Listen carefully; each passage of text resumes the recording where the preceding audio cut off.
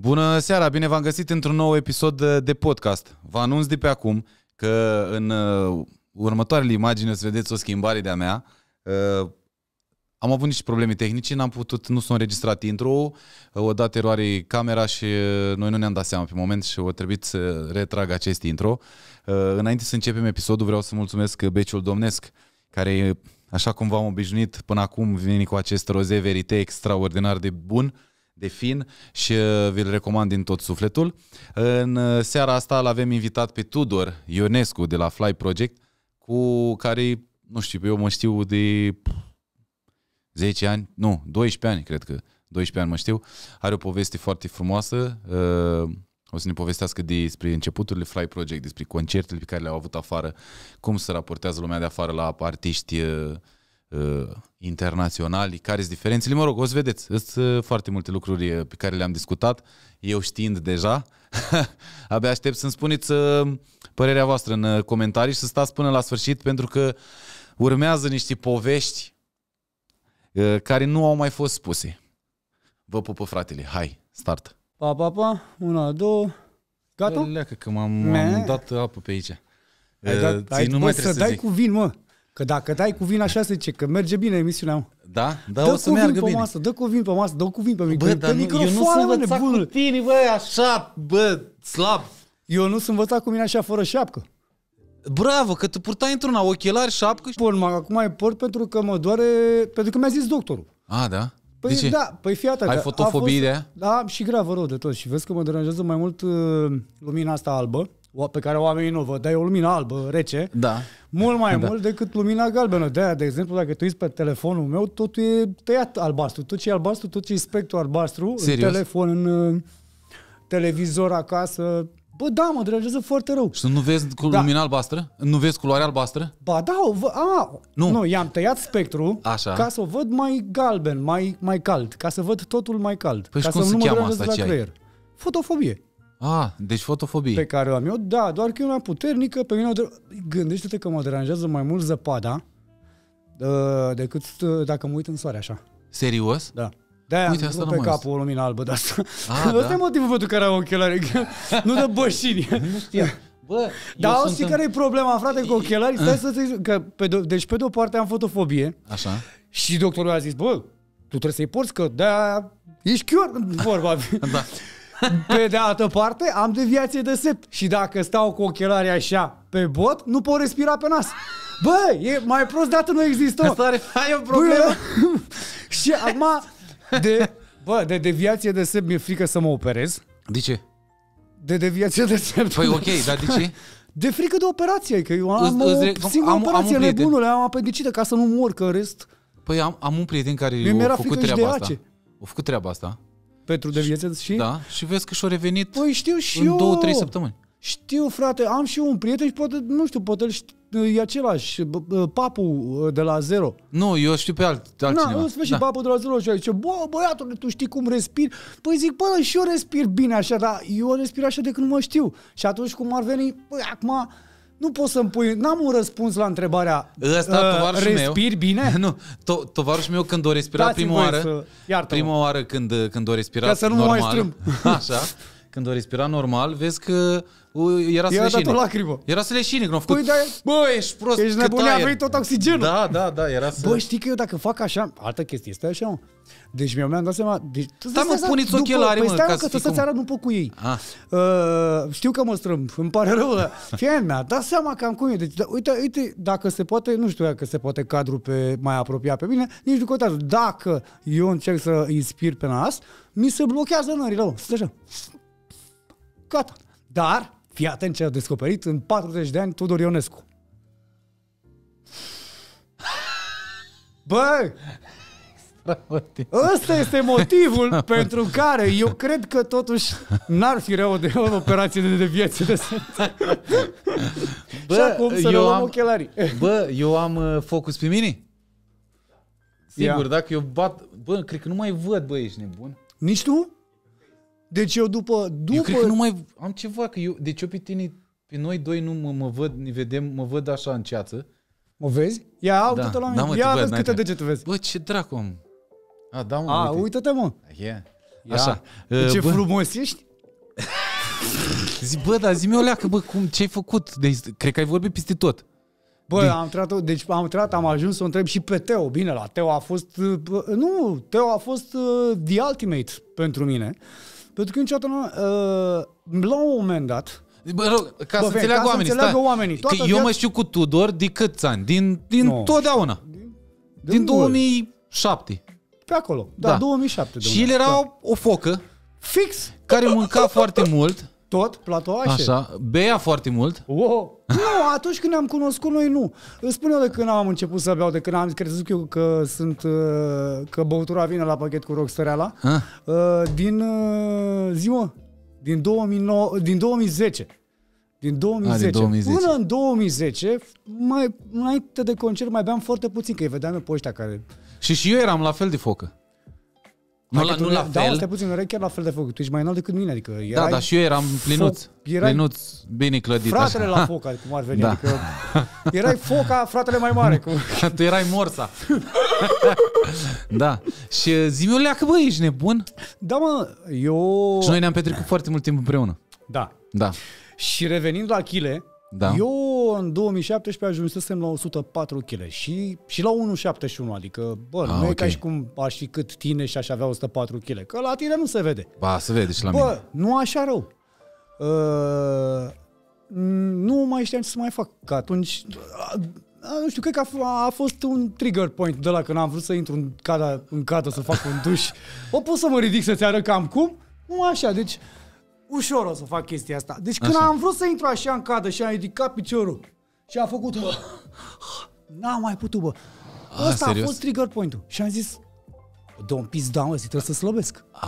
Nu mai pot cu mine, mă. Nu mai pot cu mine. Dar puteai să te încalți?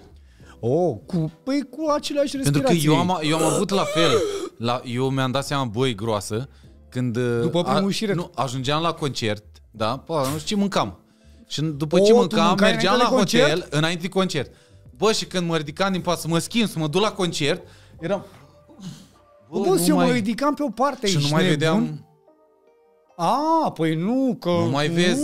Bă, ăla este momentul critic. Care... Da, deci dacă... Ăla este momentul în care zici, nici măcar. Da, prin ce ani eram, bă, că și eu eram... Cred că 2000 tot pe atunci. Bă, eu știu că tu ai avut un an, ai avut o vară de aia, care ai mâncat numai pepene. Bă, deci ai avut atunci o vară am slăbit 13 kg. În august. Nu, mă, dar nu toată vara. Nu toată vara, doar în luna august am mâncat doar pepene, dar n-am vrut. Adică așa s-o nimerit. Am stat foarte mult la mare, că aveam concerte Tineretului sau Ring, nu mai știu ce așa. Și fiind foarte cald, nu-mi venea, plus că îți dai seama, beam seara, a doua zi eram un pic... Așa nu-mi venea să bag prăjeli și toate alea, că mi-era rău, Și mâncam pepenii. Pepenile mă umfla, mă duceam să mă culc, era foarte răcoritor. Și nu mi-am dat seama. Adică n-am... Și ia vezi cum slăbești. Și ia vezi că când s-o terminat sezonul, eram acasă, băi, ești prost.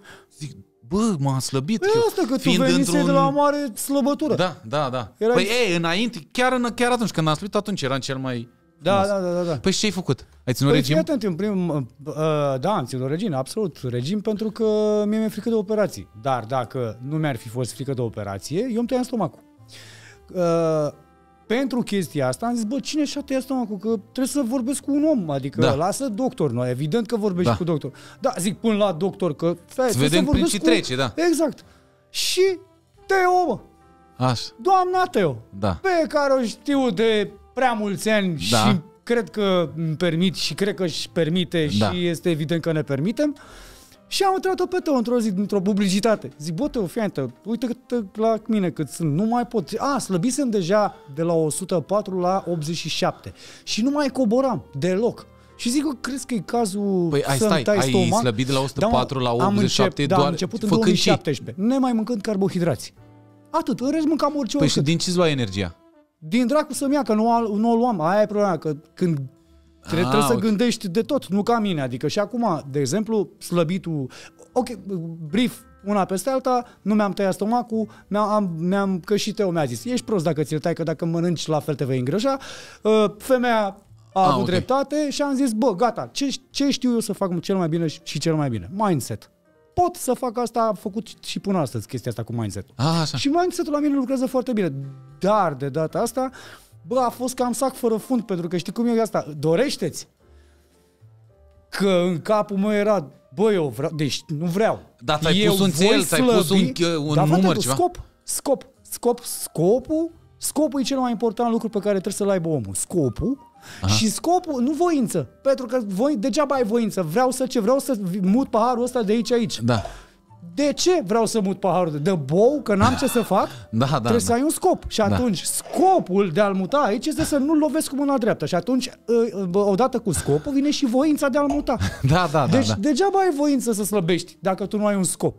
Slăbești pentru ce? Și acum, aici am vrut, să slăbesc pentru mine, pentru că nu mai am simțit niciodată bine în pielea mea cât am avut 104 kg și mai multe kg de fapt decât ar fi trebuit să am la... Mult, 140. 104 ăla a fost. Eu am 96 acum. Și...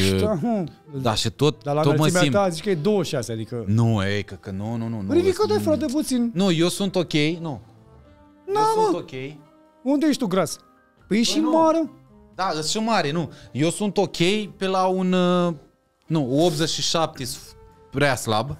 Adică îți tras la față, mi se mărești capul, nu știu cum naiba. Cum sunt eu la 60 acum. Mult prea slab și vreau să mă duc până la 65-67. Da. Știi ce, mă? Mi-e greu să mănânc acum, pentru că din toate platouașele alea despre care povesteai tu înainte, cum eram obișnuiți noi, de fapt, nu numai eu, că noi când mergeam să înțeleagă oamenii, să comandăm la un restaurant ceva. Mai ales la Brașov, acolo, la Sergiana. Acolo, la Sergiana. Bă, noi nu ne comandam ca oamenii normali o ciorbiță și 2 mititei. Noi ne comandai de parcă n-ai văzut niciodată. 4 ciorbi de ca neamul. Dar nu crezi că alcoolul... Apropo de asta, să știți că eu am vrut să-l servesc cu alcool, dar mi-a zis că cu vin, dar mi-a zis că nu mai consum alcool, ceea ce... Bă, dar știi ce o să fac? Uite, pentru tine o să încerc. N-am mai băut alcool de niște ani. Nu trebuie să te forțezi. Nu mă forțez, dar e o ocazie bună. Nu ne-am văzut de mult. Bă, chiar nu ne-am văzut de mult, aș face chestia asta. Auzi, dar... Foarte puțin. Hai să dăm noroc. Ia. Să trăiești. Trăiți. N-am mai făcut lucrul ăsta de mult, să se consemneze. E foarte light, n-ai treabă. Că n-am mai băut alcool de nu știu câți ani. Dar lucrul ăsta mi-a făcut bine. Ce crezi, bă? Tu te-ai lăsat vreodată de băutură? Bă, să știi că eu nu mai beau așa. Păi și eu înainte de a nu mai bea deloc, n-am mai putut să... Bă, eram așa pe modul studio-concert. Eu acum gen beau ca un fel de aliment, așa. Adică nu mai beau. Ți-ai găsit minciuna, mă. Serios? Nu, serios. Ți-ai găsit minciuna ca bețivii. Mă jur. Bă, eu nu beau vin, eu mănânc struguri. Nu, bunule. Bă, serios. Eu nu m-am mai îmbătat de ani. Păi eu n-am înțeles. Buni. Bă, niciodată. Adică beau, de exemplu, dacă ies undeva, beau tot vin, ori roze, ori vin alb, roșu, nu există. Nu există așa ceva. Iartă-mă că te-am... Așa. Dar e gustos, bă. Da, mă, știu. Sau n-am mai băut eu de mult. Dar cred că e gustos. Nu, chiar e gustos. E gustos. Ăsta e foarte light. Mă rog. O să-l țin aici, aproape de apă. Ce voiam să zic, mă? Așa. Nu mai, adică dacă beau, să zicem, pe seară, dacă ies la club sau așa, 2-3 pahare de vin. Oi, bine. Adică nu. Frate, adu-ți aminte... nu mai beau tării, apropo. Tu beai numai tării. Da, și eu beam doar scotch. Nu beam vin, nu beam nimic altceva, doar scotch. Bă, cumva mi-am dat seama că în momentele alea, în anii ăia ai mei de... credeam că... Ești buricul pământului? Exact. Chiar eram convins că dacă vin la studio și bei, atunci vine. Da, știu, am trecut și eu prin asta. Bă, eu cred că toată lumea a trecut prin asta. Mai ales dacă dai vreo nenorocire. Da, deci dacă ai dat nenorocirea de bombă, asta e rețeta. Asta e rețeta. E ca aia, ți-a trecut pisică neagră prin față și dacă chiar ai căzut ca bou într-o groapă, data viitoare faci 3 pași înapoi, că mai știi. Da. Așa e și cu ăsta. Și eu la fel. Deci eu am scris Pradă de război. Ce ai scris? Pradă de război. Piesa. Da. Am scris-o. Mă și zic, băi, de pute, ai apucat de scris. M-am trezit dimineața la baie, mi-a venit ideea în cap Zic, Dar bă, cele trebuie mai să o bune scriu. refrene sunt la căcuță. Nu, era Asta la pipi. este denotat pe burtieră. Cele mai bune refrene se fac la căcuță dimineața. Deci ăsta vrei să fie titlul? Nu, mă, e căcat. Nu, mă, m-am dus fac pipi. Normal. Și mi-a venit ideea în cap, zic, bă, m-am dus la benzinărie în fața blocului, eu am mai povestit asta. Mi-am luat 2 sticle de vin și era 5 dimineața. Până la 9 am scris piesa. Și îți dai seama, când o mergi, zic, gata, mă, 2 sticle de vin, 5 dimineața. Păi asta e chestia, mă, pentru că și eu la fel, eu beam în două situații pus. Una, la concerte, că acolo am început pe modelul, bă, adică ăia de ce beau și eu nu? Da. Fix asta e. Tocmai, că tu nu trebuie să bei. Exact. Da. Nu, ăia la alți care cântă. Că mai eu cream că publicul, când public se bea. Nu, când mai share-uiești backstage-ul și cu alți artiști și vezi pe aia că beau toți și tu ești singurul prost care bea apă. Așa sunt eu acum. Păi, așa sunt eu acum de câțiva ani. Da. N-avei, era așa, ne. După care mi-am dat seama într-o seară cât de bocciu am fost și eu, de fapt cât de bocci am fost toți la un concert, mi-aduc și minte la Focșani, când n-am băut și am văzut, bă, ceva rău. și am văzut și am zis, bă, de azi nu mai beau. Păi pentru că dacă bei, e adevărat. Din perspectiva artistului, din perspectiva ăluia care e pe scenă, cumva, mi-am dat seama de ce beau artiștii. Cumva, bă, dacă oamenii ăia din public în club au băut, tu dacă n-ai băut, tu nu trebuie să fii pe aceeași frecvență cu oamenii ăia, mă? Adică tu nu poți să vii băiatul de la biserică de dimineață, de duminică dimineața, ăia fiind rupți toți. Nu trebuie să fii și tu la fel, că e aceeași gașcă, haide, boss! Bă, da, că eu n-am făcut de concerte, eu am urât întotdeauna să zic că concert, fly project. Nu, bă, sunt mari petreceri, bă. Da. Că noi ne petrecem acolo, ce dracu, lasă-mă concert. Bă, eu de pe la 20, cred că de pe la 28 de ani, bă, câți ani. Asta zic tu, acum cât stai așa. 35. Păi, și... Păi nu, zic, cam de atunci mi s-a oprit, mi s-a tăiat asta cu băutul. Adică vezi, beam un par de vin. Da, mă, ți se taie la un moment dat. Da, nu mai găsesc. Ți se taie la un moment dat. Gen, nu, la modul să beau stilul turbat. Îmi făceam înainte. Păi când aveam studiourile aici, unde le ai tu acum, doar că la etajul 1 eram așa, studiourile Fly Project erau între jos Connector și sus grasul cu Laur. Da. Cu Guess Who. Da. Scuze. Ei, scuze. Laur, că e prietenul tău. Da, în sfârșit. Dar să înțeleagă și oamenii despre cine vorbim. Îți dai seama cum era aici. Era nebunia, era pe cocârți, ne întâlneam seara la... Pe cocârți? Ui, ce stai bă că zice fratele tău. Ne întâlneam seara pe la vreo 4:30, după amiaza, nu seara. Așa. Până la 6:30, 7, ne reîmprieteneam de parcă ieri ne certaserăm. Bă, întotdeauna era așa. Reîncepeam aceleași glume. Îți imagina că venea un prost dintre noi cu o glumă nouă. Nu. După care începeam să muncim pe la vreo 9:30, 10. Bă, și plecam dimineața de la studio pe la vreo 9. Nu. Dar făceam muzică. Și ce crezi? Ne ieșeau chestii. Și n-au ieșit întotdeauna. Doar că astăzi Păi asta zic, fii atent că și la noi și la noi e corporație mai nou, de vreo 2 ani încoace. Vezi? Vedeți? Există program de lucru. Da. Adică, bine, programul de lucru într-un studio nu poți să-l fixezi neapărat, să zici, program de creație. Program de creație. Există sesiuni, există program de sesiune, pentru sesiuni special. În programul pentru sesiuni doar se compune, nu se face nimic altceva. Există program pentru producție, există special, unde producătorul vine și își face treaba pe ce au compus proștii aia care au fost înainte. Noi, înțelegi? Că de-aia e producător, el e Dumnezeu în asta. Deci fiecare cu treaba lui. Cu treaba lui, da. Nu mai lucrăm noaptea, venim dimineața la... Bă, deci nu... Nici. Da, mă, dar după atâția ani de lucrat noaptea, și lucram numai noaptea. Noi lucram numai noaptea. Da, doar noaptea. Deci ca să înțeleagă... să concepem ziua. Eu, mă rog, în titlu scrii, dar... Tudor este fondatorul sau cofondatorul trupei Fly Project? Cofondatorul trupei Fly Project, o trupă de foarte mare succes. Când v-ați lansat? 2005. Că asta n-am zis. Eu, normal, încep cu prezentarea. Practic, în 2004 făcusem piesele, așa. Dar în final de 2004, iarnă. Și prima piesă a fost...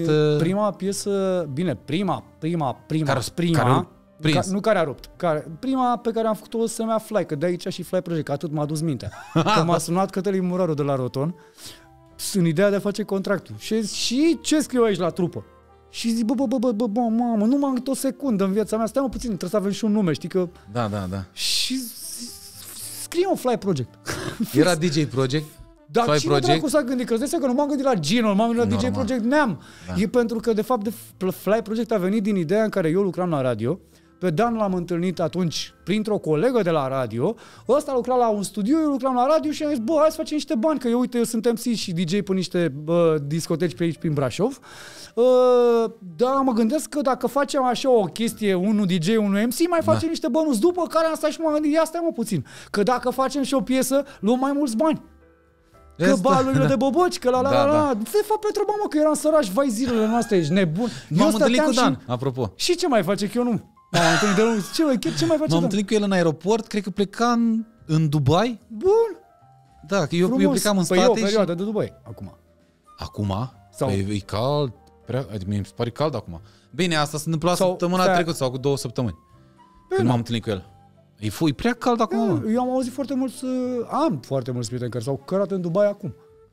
În mod normal, acum nu știu cum e cu vremea. Normal, ca anul ăsta o și plouat, adică ceva ce nu s-a mai întâmplat. În mod normal, eu în decembrie m-aș duce, dacă ar fi să aleg Dubaiul vreodată pentru o vacanță. Am fost anul trecut în martie, am murit de cald.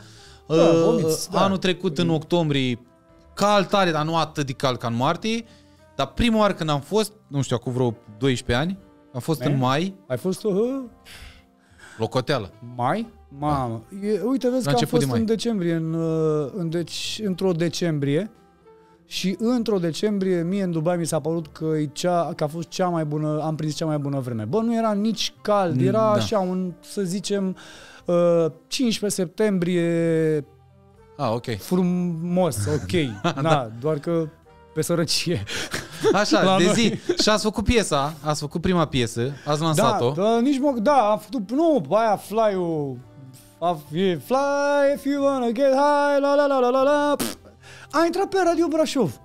În Brașov, pe radio, pe niște radio în Brașov. La radio? Nu, pe altele, aia e problema. Ok. Bă, da, după aia am venit cu Raisa. Și Raisa, da. Și Raisa a fost piesa care a început a fost cu Da, Raisa a fost. Refrenul ăsta mai mic dimineața după cafea. Trebuie să vorbim de refrenele tale, că ceva lasă-mă, Doamne, iartă-mă. Dar deci, uite, tu îl știi pe ăla cum cel mai bun exemplu pentru tine și că l-ai avut în fața fețelor, a fost Mandala, după ce am zis Mandala, când am vrut să facem și text pe Mandala, am zis căcat, nu mai e bun cu text. Deci ca să înțelegeți, noi am lucrat împreună la piesa Mandala, lui Fly Project. Da. S-a născut dintr-o joacă și o să povestesc și întreaga poveste, că eu sunt sigur că tu ai o altă variantă, că ne-am mai contrazis odată, dar știu eu care era varianta. Ne-am mai contrazis? Da, ne-am contrazis. Refrenul de pe Mandala, o male Mandala, dărla, da, așa. E un ghid. Da, e ghid. Era ghid. Sunt niște onomatopei. Era fix ce mi-a venit atunci. Deci eu am fost nu știu de unde am venit atunci, și am fost la studio la Fly Project, la prietenul meu Tudor, aici de față. Și tu mi-ai arătat niște piese. Erați blocați.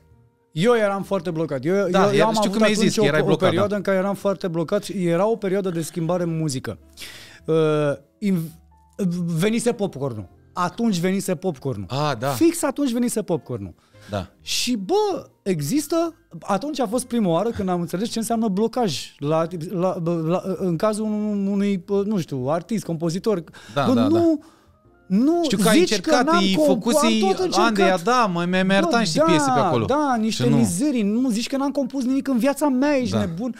Și după ce mi-a arătat tarea, zic, eu nu lucrez în Fruity Loops. Nici eu! Tu aveai Fruity Loops. Băi, dar știi de ce, bă? Pentru că nu era nimeni la studio și eu și Fruity-ul era singurul căcat de soft în care eu știam să lucrez, că puneai câte un kick, după aia... Da. Adică și eu știam să lucrez în el, dar eu nu era ăla. Hai bă, să ne jucăm. Și am pus kick-ul drept. Bă, știu că am lucrat pe 4 măsuri sau ceva, sau nu știu dacă am lucrat pe 8 măsuri. mai mult pe 4 tracuri. Nu, pe 8 măsuri. Pe 8 măsuri am lucrat. Adică, bă, nimic. Basul ăla l-am desenat, a fost, bă, nimic. Ai tras tu ghidul, da. O male Mandala, și am băut, știu că am băut în seara. Ne-am strâmbat la față. Normal. Până dimineața. Și eu am plecat la concert. Și am avut multe concerte care au durat, știu că se întâmpla undeva în iarnă treaba. Bă, nu mai țin. Cred că început, final de ianuarie, ceva. Și că era așa. Și am plecat eu la niște cântări și când m-am întors, piesa lansată. Și zic, băi, ești prost, ce asta? Băi, ești prost, dar câte ai avut tu, mă, de a lansa piesa? Într-o săptămână ai lansat piesa tu. Pentru că... Da. Pentru că mi-ai zis tu, băi, aniversarea Fly Project. Nu știu câți ani. 11-10 februarie pe acolo. 14 februarie, mă. 14 februarie. Și știi de ce e aniversarea Fly Project pe 14 februarie? Tot din... Că a fost primul concert Fly Project la Brașov vreodată, ever, a fost pe un 14 februarie. Și am zis, bă, la un moment dat trebuie să ai o zi. Trebuie să ai o zi, da. Și eu când m-am întors, era piesa lansată, bă, și mi-i însuna, zic, bă, boss, stai un pic, dar mandala... Nu, tu mi-ai zis din seara aia, bă, mandala.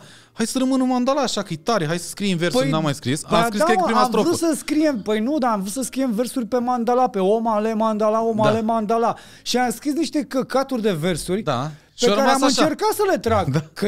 Atât de prost sunau pe piesă și am zis, păi așa a fost și cu Raisa, de exemplu.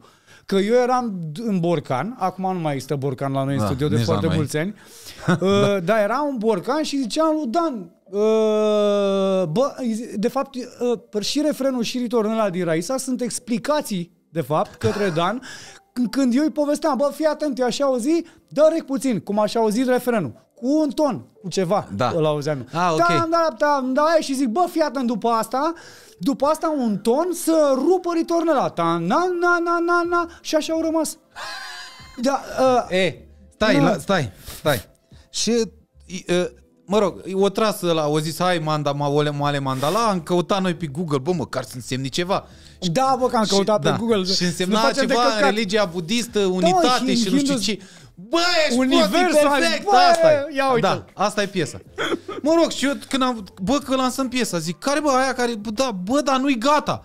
Crede-mă pe mine că e bine. Da. Bă, eu de ce complici, mă, o piesă? Da, știu, că de atunci mi s-a schimbat trip. Și zic, bă, stai un pic, că mi-e sunat neterminată.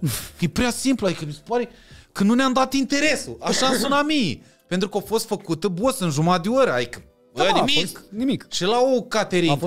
A fost fix pe hai să bem ceva. Hai să bem ceva, da. Și la un moment dat, bă, eu n-am fost mulțumit atunci. Nu-mi plăcea cum suna pentru gusturile mele. Și zic, bă, mâncați o scos dar tu ai fost, pentru mine, în momentul ăla, trigger point-ul care m-a scos, care m-a readus la... care mi-a readus, cum să zic eu, probabil creația. Aia pe care sclipirea. Da. Creația pe care simțeam că nu mai am în momentul până în momentul ăla. Serios, asta a fost. Și de la mandala încolo au început. Goodbye back in my life, muzica toca la. Și bă, când am văzut cum în Rusia, bossule. Rusia, mamă. Deci eu în momentul ăla mi s-a schimbat total percepția despre muzică. Deci ceea ce știam eu... Nu ți s-ar fi schimbat percepția, bă, despre mine, bă. S-a schimbat despre muzică, nebunule. Ascultă-mă, bă, pentru mine a fost un moment de cotitură, mandalau. Pentru că, bă, am făcut ceva fix dintr-o joacă, fără nicio așteptare, fără nimic, bă, nimic. Nu, asta chiar n-a fost cu așteptări. Bă, adică zero. Nici n-am fost mulțumit. Mai ții minte, bă, că tu ai venit atunci și ai zis, bine, acum astea sunt chestii tehnice pe care, nu știu pe cine interesează chestiile astea tehnice, dar tu ai venit la care ai zis, băi, asta e așa, fă mai swing. Da, așa e popcorn-ul, e mai swing-ul. Da. Că de-aia și zic, deci asta e, mă, mizeria. Că eu făceam atunci remix-uri, mă, da. Da, că știam atunci acum. Și acum știu. Da, mă, și bă, zic, bă, cum, mă? Omale, mandala, deci niște onomatopei, deci nu se iau nimic. Bă, și-o rezonat toată Rusia. Deci știu că a fost... Și nu numai, vezi că mandala aia prins în mai mult decât Rusia. Gândește-te că... Nu, eu zic în Rusia. Oameni vorbesc despre Rusia doar. Că noi vorbim de fapt despre Asia aici. Pentru că toate celelalte... Rusia vine la pachet. Când vorbim despre muzică, radio, concerte, vânzări, cifre, așa, vine la pachet în primul și în primul rând cu toate celelalte țări care au fost în Federația Rusă, în Uniunea Sovietică, da. Pentru că tot ce pornește din Rusia ajunge și în Kazakhstan, Kyrgyzstan, Uzbekistan, păi Turkmenistan, toate astea. Să-mi povestești iar de acolo. tot de acolo pleacă mai departe și în restul Asiei. Cumva, nu numai Asia. Ce m-a enervat atunci, cel mai rău, era că noi nu aveam concerte în Rusia și nu înțelegeam cum căcat e piesa number one. Da. Și noi nu avem concerte. Și casa de discuri de acolo venea, da, dar mai trebui încă o piesă. Bă, deci tot așa.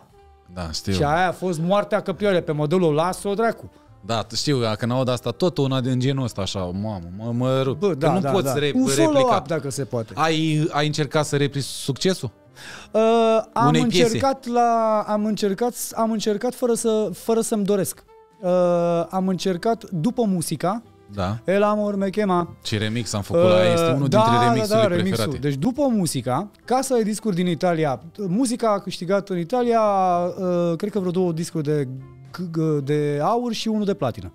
Și atunci, casa de discuri din Italia a venit și a zis, bă, fii atent, noi credem că cel mai potrivit ar fi ca următoarea piesă să fie un follow-up după muzica. Follow-up ce înseamnă? O piesă asemănătoare, în același vibe, o continuare. Ca o continuare. Partea a doua. Cum sunt filmele sau cărțile, trilogiile. Da.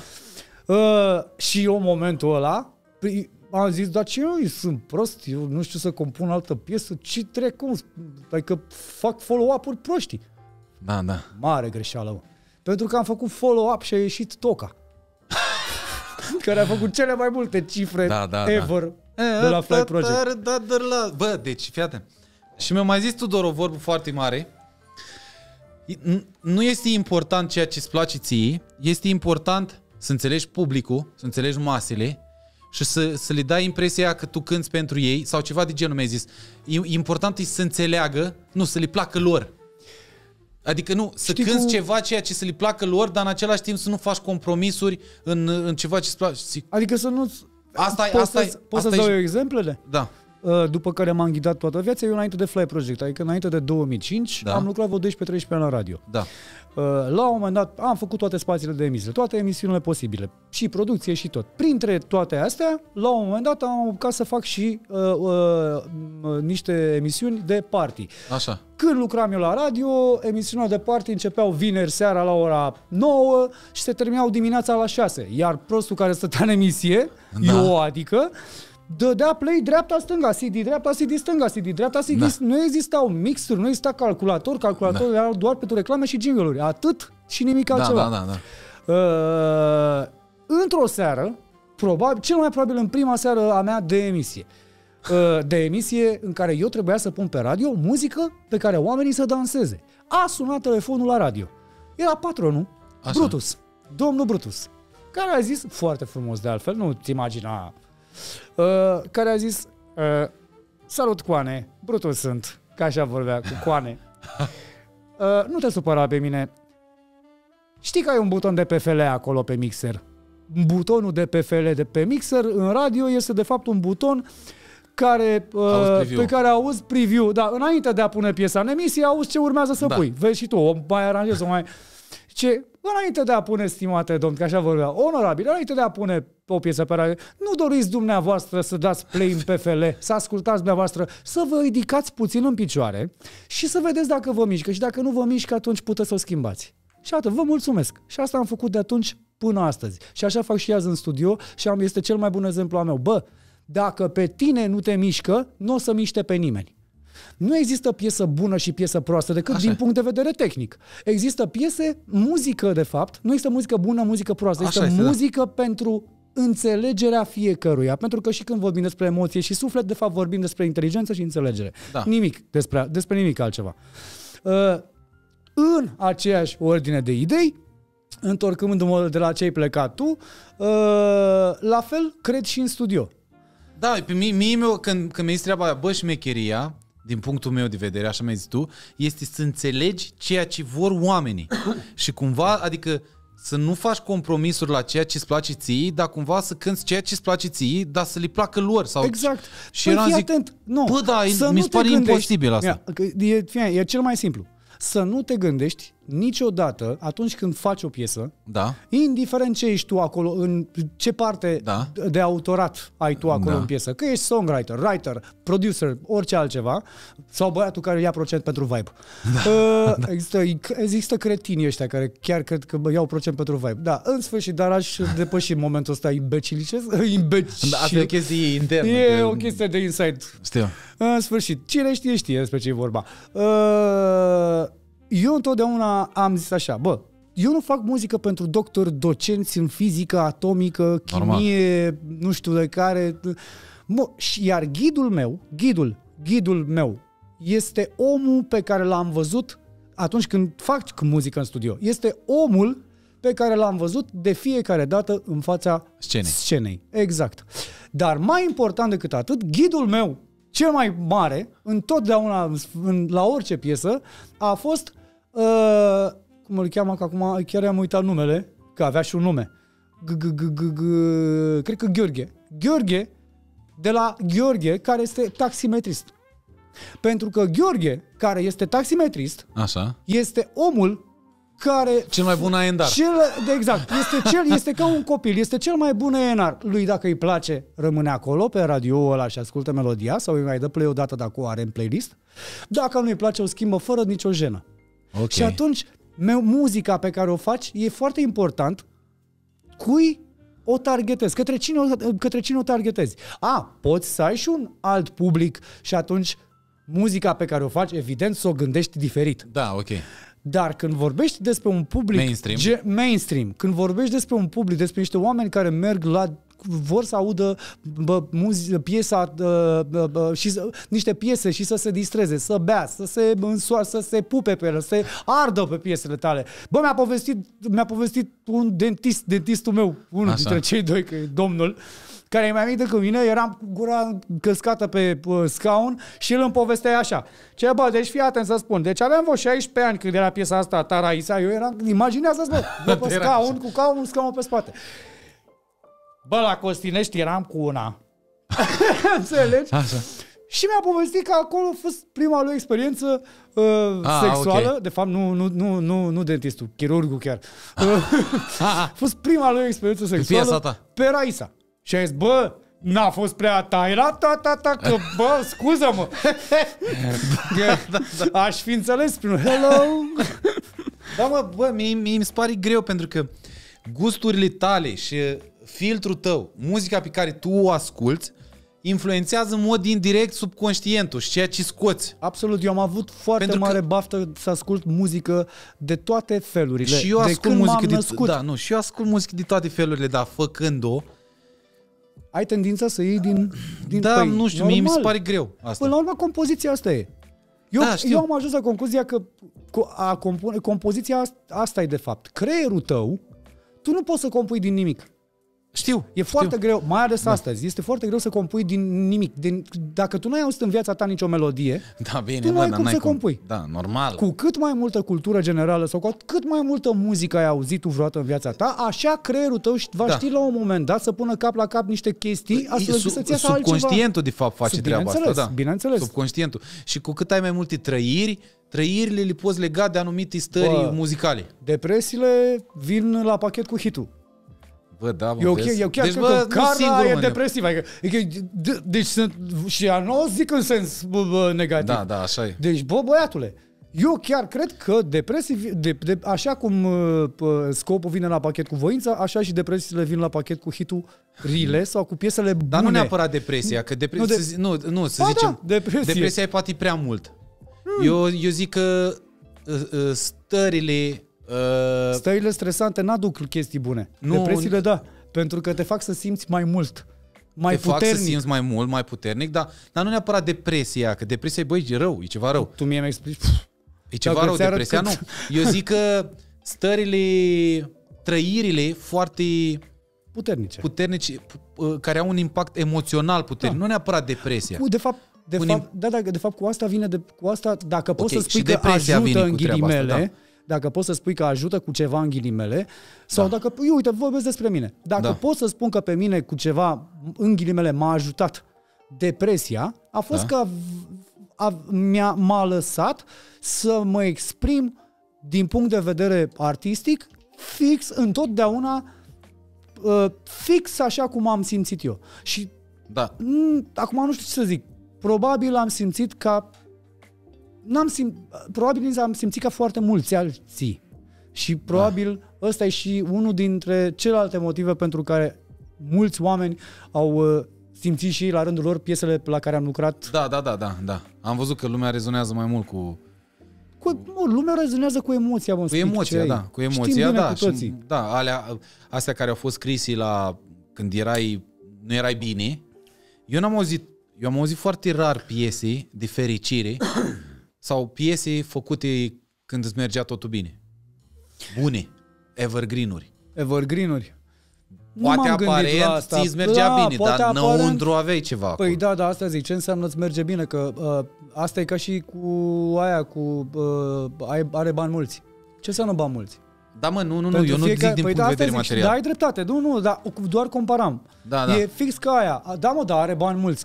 Ce înseamnă bani mulți? Da. Pentru unii dintre noi bani mulți înseamnă 50 de lei, pentru unii dintre noi bani mulți pot însemna 300 de milioane de euro, pentru unii dintre noi 5 milioane de euro s-ar putea să nu însemne bani mulți. Da, așa e. Depinde cum o privești.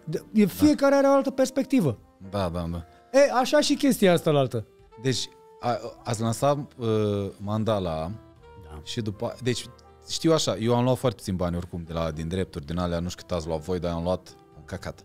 Din Rusia, un cacat. Păi da, vezi că avem împărțit...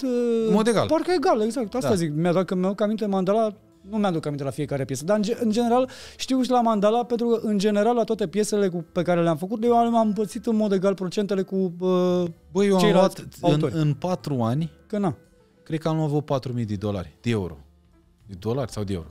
Te-au sărit, bă? Eram foarte supărat. Bă, să nu uităm, tu știi mai bine clasamentele. Să nu uităm că Mandala, a făcut cifre foarte bune. Știu că la un moment dat a fost locul 8 în Rusia la cele mai difuzate piese vreodată. Era dată o dată la 5 minute în Rusia, s-auzea pe un post de radio Mandala. Știi care e cea mai mare frustrare a mea în momentul de față? Că piesa în Vogue, noua piesă în Vogue Fly Project, în fix cu o zi înainte de a începe războiul în Ucraina, în Rusia, în Ucraina și în Belarus era number one. Deja era în a doua pe Europa Plus, care este cel mai important radio rusesc și care are 60 de milioane de ascultători pe oră minim, între 60 și 90, o de asta e. Am zis 60 enorm. Să fie mai... Oricum, ceva enorm. Doar pe radio, doar pe Europa Plus avea în primele 2 săptămâni 390 ceva de mii de play-uri. Deci banii ăia, noi nu-i vom mai câștiga niciodată. Cel mai probabil Mandala, întorcându-mă, mai probabil, la tine, tu fiind autor la Mandala, trebuiau să vină doar bani din publishing. Din drepturi de autor. E o diferență dacă punem în cântar, pentru că la noi au venit și bani din vânzări. Și atunci, cumva, balanța acolo era. Nu, eu mi-am luat gândul, dar m-am bucurat. Dar vezi că a fost o problemă întotdeauna cu Rusia. Rusii nu plătesc dreptul de autor. Adică ei au... Ce vorbești, mă, la noi e parfum. La noi știu. Mi-au zis, Rusia trebuie să știi pe cineva. Și ei au niște zeci de artiști, sute foarte șmecheri, dar de aia de cântă pe zecile, sutele de mii de euro, adică per concert. Asta e Rusia. Trebuie să le povestim oamenilor, apropo de Rusia, că ai avut niște situații de acolo. Deci, zic că povestea mea. Eram la Tudor acasă, într-o marți. Bă, n-am cum. Într-o marți la ora 10 dimineața. Bă, țin minte. 10 dimineața? 10 dimineața, beam cafeaua aia turcească de ți-o faci tu. Da. Ai tu cafeaua aia, că și eu, numai așa. Bun. Și cum stăteam noi de vorbă? Că stăteam unul lângă altul.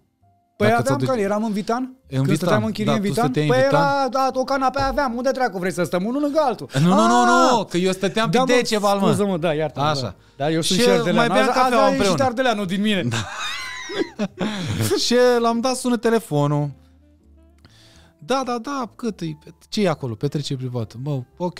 Da, nu știu, ce ești tu? Cât? Habar n-am. Te sunați impresar sau nu știu cineva. Mihaela? Mihaela, probabil, Mihaela, da. Și da, ce, ok. Bă, a venit o cer de concert, bă, nimic, n-am băgat în seamă nimic. Trece o săptămână, trec 2 și l-am dat, văd știri în ziar.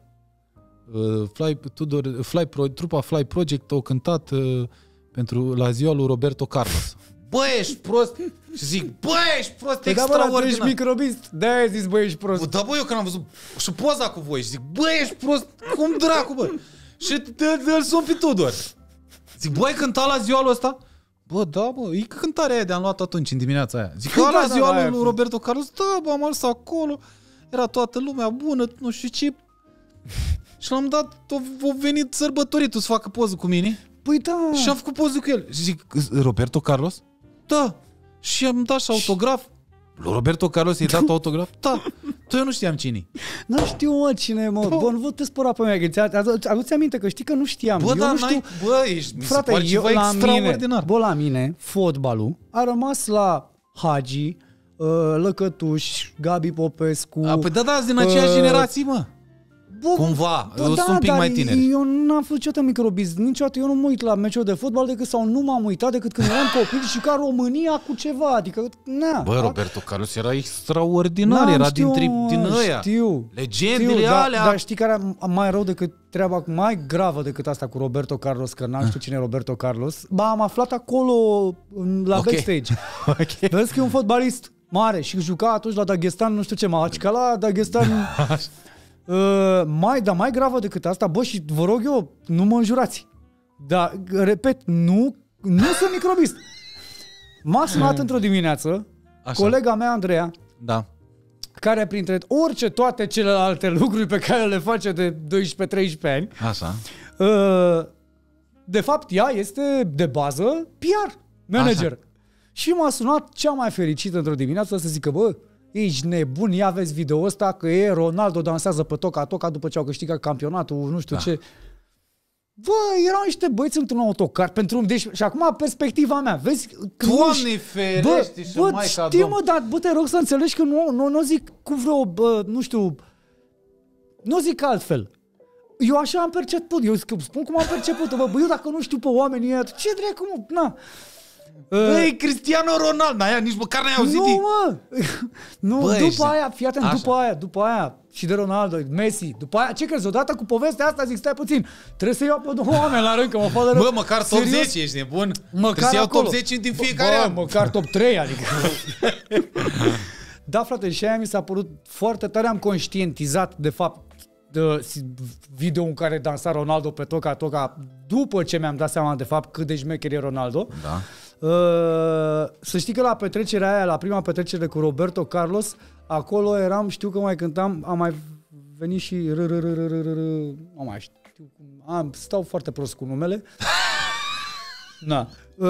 Dar a venit, Rihanna, dar era, nu Rihanna, nu, mai mic. Florida? Florida, mă, așa. Vedeam cum, deci era Florida. Da, avem voie să zicem cine a mai fost acolo? Și Alexandra, și Alexandra. Nu. Avem voie să zicem, Putin, da. Putin. Acolo a fost prima oară când poți să zici că am cântat pentru Putin. Că nu era că pentru el. Da, era invitat. Dar să știi că, uite, nu mai țin minte că era la Moscova sau la San Petersburg. Cel mai probabil la Moscova. La știu Moscova, că la un moment dat Roberto Carlos avea jos, că stăteam în același hotel. Și jos era mare Ferrari de la roșu, bă, cu mare fundă. Eu n-am văzut nici așa, în Dubai am văzut așa ceva. Da. Fundă de aia, doneam prost. Știi? Iar el la gât avea o chestie așa. Bă, nu știu cum să zic, cam cât mâna mea de acum. Da, dintr-o poartă în alta, tot un număr aur cu o de-asta, cadouaș, o atenție. Știu că Tudor că mi-a povestit, bă, am intrat, am văzut, erau numai femei înalte, slabe, așa, modele. Eu zic, bă, ce dracu e aici? Eu sunt convins că erau numai modele. Și l-am văzut pe Putin. Zic, cum? Cum adică l-ai văzut pe Putin? L-am văzut pe Putin, era acolo. Mi-a zis Cătălin prima oară că e Putin acolo. Așa. Mi-a zis Cătălin prima oară. Cătălin este tour managerul nostru. Da. Și mi-a zis, bă, super tare. Adică, Putin, ești nebun. Cumva am uitat că e ziua lui Roberto Carlos. Băi, mi se pare tare, ești nebun. Ce vrei să fac? Și el era fier după Mandala, nu? Roberto Carlos. Păi da, nu. Era fier pe Mandala și pe Brazil. Pe Brazil, da, bravo. I like the way you move. Păi el e brazilian. E brazilian? Păi nu, Roberto Carlos poate să fie și ceva. E brazilian, mă. Nu neapărat brazilian. Rivaldo, nu Cristiano Ronaldo. Ronaldo Luis Nazario de Lima. Ce a făcut? Aici primul Ronaldo, așa-l cheamă pe primul Ronaldo. Stai, mai mulți Ronaldo? Da. Păi Ronaldo ăsta cu care a dansat ăsta e Cristiano Ronaldo. Așa, da. Lasă-l. I-am dat și follow pe Instagram. Deci ăsta a postat... Ai dansat? Da. Ai dansat pe cântecul meu, meriți un follow. Nu mă, deci e un Ronaldo, așa-l chema, Ronaldo Luis Nazario de Lima. E ăsta, Roberto Carlos. Așa. Stai că știam și l-o Și pe ăsta tot Ronaldo cheamă? Nu, Roberto Carlos e Rivaldo. De Rivaldo am auzit. Cum dracu ai auzit de Rivaldo? Pe cuvântul meu. Așa. Păi cred că după aia, asta să mai... Asta să mă mai documentez. Da, deci primul Ronaldo e ăla. Mamă, eu cred că sunt singurul fraier din industrie care nu joacă FIFA la studio. Nici eu nu mai joc. Dar bă, ăștia cumva, nu știu, erau ăștia la H. Deci știu că Ronaldinho ai auzit? Rup FIFA. La H, da, rup. Sunt șefi. Ronaldinho, ai auzit? Și Ronaldinho, da, și Ronaldinho, da. Scuză-mă, am niște laguri. Cum? Caca. Nu? Bine. Am auzit, dar în altă formă. Da, în altă formă. Așa. Bun. Poți să mă mai întreb. Vă știu, bă, că pentru un om care se uită la fotbal, dar eu nu mă uit, ascultă-mă, eu nu sunt microbist. Deci eu m-au chemat băieții acum. Da, tu-ți plac astea, mă. Ăștia, bă, mă rog, ăștia au fost foarte mari. Eu când am auzit că tu i-ai dat autograf lui Roberto Carlos, pentru mine a fost ceva, bă, ești, dar nu știam cine. Bă, ești ăsta. Cum, mă, nu mi se întâmplă asta? Am fost invidios, recunosc. Da, dar nu înțeleg de ce. Da, uite, vezi, apropo de invidie, că eu mi-am dat seama la mine, mi-am dat seama, știu, despre ce vorbim. Dar apropo de invidie, mi-am dat seama că la mine invidia a lucrat întotdeauna, cred că diferit. Și cred că cel mai bun exemplu îl am când a scos Relu Connector. Da. Vara nu dorm. Da. Bă, deci în momentul ăla, au dat ăștia play la studio, zicea, nu mai știu cine a dat play. Da. Bă, a scos Relu o piesă, deci gata, mă, ne-au omorât pe toți. Bă, din primele. Efectiva, eu cred că n-am gândit, mă. Bă, atunci eu cred că n-am gândit. Mâna mea a făcut așa pe telefon, unde până mea e telefonul, și l-am sunat pe Aurelu și i-am zis, du-te a mea, ce piesă, băga mea, nu... Și aici, după care m-am gândit, de fapt, unde e invidia mea. Invidia mea era la, bă, de ce nu mi-a venit mie ideea asta? Da. În rest... Dar nu, eu am mai avut de asta, gen am făcut o piesă cam cu același trip, cu aceeași treabă, nu știu ce, și la mine nu o prins, și o scos altcineva după mine. Aceeași în genul ăla, așa, și acolo o mers. Zic. Știi ce am mai învățat? Să nu mă mai... Compar. Nu, să nu mă mai atașez de piese. Atât de rău. Eu sunt foarte obiectiv. În studio, întotdeauna cu orice piesă, nu doar Fly Project. Eu sunt foarte, foarte obiectiv. Sau dacă vine un alt artist în studio, eu nu-i zic că pentru ăsta facem o piesă mai de căcat, că nu e, mi se pare greșit. Normal. Că tot tu lucrezi la ea. Da. Și atunci eu sunt foarte obiectiv, exact, ca să nu pierd timp. Da. Sunt foarte, foarte obiectiv. Delete nu există. Dacă poți să lucrezi 2 săptămâni la o piesă și dacă, bă, tot nu e bine, poți dai delete. Eu nu... E proastă, nu există. Nu. Dacă, nu știu, nici o linie, nici o chestie. Bă, păi asta zic, o asculți. Dacă ai ceva de păstrat din ea, bine. Dacă nu e nimic esențial de păstrat din ea, de ce nu-i dai delete? Rămâi ca prostul, că e într-un calculator. Îți ocupă spațiu. Ocupă spațiu, exact. Bă, mai zi-mi că deci știu că la un moment dat voi erați plecați numai afară. Adică în România foarte puțin ați avut în perioada aia premergătoare. Adică din 2000 cât ai când s-o scos 2010? Mandala? Cred că mai rep. Nu, mai rep. Noi am început să cântăm afară mult, nici măcar în Rusia. Că primele concerte n-au fost în Rusia, au fost în Albania, Italia. Da. Nu pentru români. Da, știu. Deși să știi că cred că am avut în Italia un singur concert unde au venit români, pentru români, pentru diaspora. Bă, băiatule, în primul rând a fost cea mai mare bucurie a mea a fost că erau jumate români, jumate italieni. Așa. Și că toți, pentru nimeni nu mai conta cine ce e. Da. Și că a fost plinuț. Bă, știi clubul de la Roma? Da, știu. Clubul ăla mare de la Roma. Da. Acolo a fost plinuț. Bă, bucurie mai mare de atât. Bogdan, pentru că a fost, de fapt, concert pentru italieni. Dar unde au venit... Nu, pardon, scuză-mă, pentru români, pentru diaspora, da. unde pentru că au auzit italieni, au umplut jumătate de club. Și asta pentru mine a fost, bă, ești prost. Zi-mi o poveste. A fost odată. Zi-mi o poveste, pentru că eu am mai vorbit și cu Deepside. Îmi povesteau atunci. Că voi ați cântat de multe ori prin țări din astea, gen, să zicem, mai nu mai rău famate, mai nesiguri. Sunt unele mai unsafe, da. Așa. Gen, dar nu pentru noi, adică... Kyrgyzstan, Kazakhstan, Uzbekistan, de astea, nu? Dagestan era... Când am fost în Dagestan prima oară, da. Atunci am văzut prima oară pe străzi, în intersecții, da. Armată, nu erau polițiști, era armată, erau militari, așa, îmbrăcați, bă, nu știu dacă ți-aduce aminte cum erau îmbrăcați militarii aia cum sunt aia din Afganistan. Bă, cu de toate, adică acum am plecat la război, dacă nu mă întorc 2 luni acasă, eu am tot la mine, adică fix așa. Și erau în intersecții, cu mari pușcoace, cu de-alea. Și nu v-ați speriat? Nu, frate, de ce să mă sperii? Eu mi-aduc aminte că îmi povestea Răzvan de la Deepside atunci. Da, cu istoria aia din... Noi am avut concert în Mahachkala, care este capitala Dagestanului, da, la o săptămână distanță după Deepside. Așa. Și între timp m-a sunat Răzvan. Bă, deci n-ai cum, bă, băiatule, deci eu m-am speriat că a fost așa. Zic, n-ai ce să faci, contractul-i contract, țădula-i țădulă, banii să-mi luați, mergi la concert.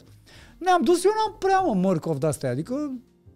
Vai că vedem ce se întâmplă. E una ce ți se întâmplă ție, alta ce mi se poate întâmpla mie. Nu știu niciodată. Noi să mergem la concert. Bă, într-adevăr, nu știu cum să explic. Era o sală. Așa. Era o sală cum e Teatrul Național. Așa. Dar sala mare. Așa. Unde toți oamenii stăteau jos. Așa. Și aplaudau după fiecare piesă. Așa. Bă, asta s-a întâmplat la primele 2 piese, în care timp în care da, eu nu știam, aveam în cap numai așa, ce fac, cum fac, stand-up n-aveai cu cine să faci, că nu puteai vorbi, pentru că oamenii nu știu nici măcar engleză, mai mult decât yes și no, și asta pentru și asta pentru că faci yes, no, de aia. Și atunci nu aveai ce comunica prea mult cu ei, decât good evening, la. Așa am și învățat rusă, adică rusă, n-am învățat rusă, nu știu limba rusă, da. Bă, cât să nu mor de foame în niște zone de astea și nu vorbesc doar de Rusia, repet, în toate țările astea din mari, cele mai multe, cea mai mare parte din Asia se vorbește rusă și limba rusă. Da. În toate astea, cu Stan, Uzbekistan, Kazakhstan, păi ce ai făcut acolo? Puțin vorbesc engleză. Bă, căta frumos și vezi că după aia mai venit cumva, s-au ridicat oamenii în picioare, mă simțeam și prost la oamenii. Zic, bă, nu stăteați jos. Și n-ai pățit cu Kalashnikov-uri, cu din alea, cum au pățit ăștia? Nu, aia nu, pe aia n-am pățit-o. Știu, mi-a povestit-o Răzvan, păi și n-ai avut niciun moment de ăsta de teamă, de frică, unde a simțit că vi s-a pus... Nu avut timp, bă, n-am prea avut timp de viața în pericol. Știi care, tu știi, cred că știi mare parte din tururile noastre și nu neapărat din tururile noastre, cât din cum ne comportăm noi în tururi sau în concerte. Bă, la noi totul e foarte strict. Știu că pare... Dar nu din cauza asta, datorită organizatorilor sau cine era acolo sau cine... Eu sunt ăla care schimba hoteluri la 5 dimineața, în Uzbekistan. Păi, toți vor să mai tragă ceva. Rar, adică... Pentru că ați fost în niște zone, eu când am auzit Dagestan, bă, ce acolo, bă? Și când mi-a zis atunci, bă, e ceva rău. Ceva rău. Da, fii atent, am fost o dată în Ingușeția. Ai auzit în vieților tale de... Cum? Ingușeția sau Ingușetia. E o regiune așa, islamică, cumva, așa, controlată de Federația Rusă. Așa. Cum se cheamă? Ingușeția. Ingușeția, mamă. Da. Și acolo trebuia să avem un concert pe stadion împreună cu Bad Boys Blue. Și fii atent, imbecilitate pe oamenii ăia de acolo. Așa. Nu înțeleg în ce formă. Da. Cumva a plecat un zvon că unul dintre băieții ăștia de la de la Bad Boys Blue, că acum ei aveau vârsta mea în 85. Da. Deci domnii de la Bad Boys Blue, că unul dintre ei ar fi gay. Bă, deci fii atent câtă imbecilitate, câtă prostie, bă. Așa. Și dacă era gay, who the fuck cares? Normal. Problema fiecăruia să fie orice. dar trecând peste asta, omul avea 2 fete acasă. Nu stăteam, noi uitam la masă și ne arătam copiii unul altuia, adică eram pe modul ăla. Da, nici nu contează. Dar oricum, bă, și dacă ar fi fost să fie așa, ce crezi, bă? Au zis, atât de tare s-a răspândit căcatul ăsta de zvon și prost Așa. și neadevărat, încât nu s-a mai ținut deloc concertul pe stadion, că au zis că dacă vine ăla de la care e gay, vă rupem, vă batem, nu mai e nimeni pe scenă. Bă, tu înțelegi câtă prostie? Și a trebuit să stăm încă o zi acolo, ne-am urcat seara cu toți în avion, oamenii au zis că le pare rău, că nu era vina lor, dar nici nu puteau să o riște, că nu știi ce idioți erau. Era stat deci, islamic? Băi, erau ce religii erau? Băi, eu ți-am spus, e o regiune islamică. Unde, ok. Unde nu erau... Da, alte legi, alte reguli. Se mai poartă astea, mă, în lume? Da, mi se pare ceva rău. Se poartă, mă. Dar ce... Îți place mult la Dubai, dar ca pe unde mergi tu la Dubai? Ca să înțelegi cum... Păi de ce? Tu mergi pe locuri turistice, mă, de-aia ți-e frumos și bine. În Dubai nu? Păi da, și în Dubai și în Emirate. Adică în Emirate, despre ce dracu vorbim? Sunt au tot niște legi care nu... Poate știu că Dubai e mai libertin. Nu tocmai politically corect. Da, nu, da, zic că știu că Dubai e un pic mai libertin. În Abu Dhabi știu că e rău. Păi da, adică e mai Dubai strict din punctul ăsta de vedere. Din mai multe puncte de vedere. Pentru că acolo vin cei mai mulți bani. Se strâng cei mai mulți bani, pentru că se strâng și cei mai mulți turiști. Cu bani. Da, dar totuși să oprești un concert, mi se pare. Bă, mie mi s-a părut anormal. Pe cuvântul meu nu venea să cred. Adică e normal că e anormal. Nu venea să cred. Da. Ăla era săracul om, bă, ăla era cel mai nervos. Că ăla era nervos, încerca nouă să ne explice că nu e adevărat și că băia sunt proști. Nu. Probabil să se scuze în fața noastră. Dar stai puțin, că nu e vina nimănui, nici a ta. Adică... Dar zi-mi cu cine ați cântat din ăștia mari pe aceeași scenă? Și care e diferența între Deci trebuie să zici 2 chestii. Cu cine ai cântat mare? Trebuie să mă iei pe rând, că eu nu mă țin minte. Ok. Cu cine ai cântat mare pe aceeași scenă și care e diferența? Adică eu tuturor le zic, bă, e o diferență la ăia de afară cum respectă artistul și cum respectă organizarea unui eveniment. În primul rând, organizarea unui eveniment. Da. Asta. Deci, cu cine ai cântat mare? Cu mulți. Nu pot să adică nu știu să enumăr. E de foarte mulți. Gândește că am împărțit un backstage am cântat nici nu știu. Eu încă și azi cred că e dintr-o greșeală. Așa. Am cântat la un White Sensation în Tel Aviv. Noi, Fly Project. Fără nicio treabă, eram singurul bou îmbrăcat în negru, că eram gras. Aveam 104 kg și aveam senzația, știi, ai senzația că dacă te îmbraci în negru și larg, nu mai mic. Ești bine. Ești ok. Nu, bă, era singurul om îmbrăcat în negru acolo. Acolo am împărțit backstage-ul, era pe backstage împărțit, cu mari DJ, cunoscuți, foarte, extrem. Așa. Și acolo mi-aduc foarte bine aminte. Bă, astea știu că întotdeauna am zis că ce se întâmplă în backstage rămâne în backstage. Și asta cred că știm cu toții. Da. Dar asta așa, măcar ca un sfert de 20% din povestioară, cred că merită pauzită. La un moment dat apare un tip, la vreo 20 ceva de ani, bă, și părea mic. Adică nu doar că era... Așa. Care a deschis așa ușa și a zis, eu sunt organizatorul, pe englezii. Da. Eu sunt organizatorul, sau unul dintre ei, hi guys, o de asta, stați așa că vine fratele vostru imediat cu ceva cadou pentru voi de nu v-ați văzut. Bă, fiecare toți artiștii foarte, foarte importanți și mari despre care vorbești, de o modestie cum rar am văzut în România, în primul rând. Bravo. Așa. Cum foarte rar am văzut în România, de un bun simț nemărginit unii dintre ei, la unii dintre ei, toți cam, bă, nu am că doar nu-ți imaginai că venea băiatul cu o lată de bere. Așa. Bă, și s-a întors ăla, iar trebuie să mă ridic. Nu, hai că nu mai trebuie, s-a întors ăla cu spatele, a deschis ușa cu piciorul. A bătut cu piciorul în ușă să-i deschidă cineva. Bă, și când s-a întors așa, a apărut cu cred că era cam o coală A4. Așa. Care era cam atât așa, cu mare frumusețe de zăpadă, credea el că e acolo. Și a venit cu ea, așa, era o masă lungă, doar a făcut așa. Present for you, my friends. Bă, Îți dau cuvântul meu de onoare. Cox, da. Îți dau cuvântul meu de onoare. Că nimeni nu s-a atins de ea. Bă, nimeni. Toată lumea a rămas șocată. Bă, până și oamenii aia care, sigur, față de mine, mai văzuseră la viața lor mult mai multe și mai grave decât ce am văzut eu vreodată. Și eu chiar cred că în 17 ani de Fly Project, până la atâtea turnee, am văzut tot. Până nu ai văzut tot nici așa. De el a venit present for you, my friends.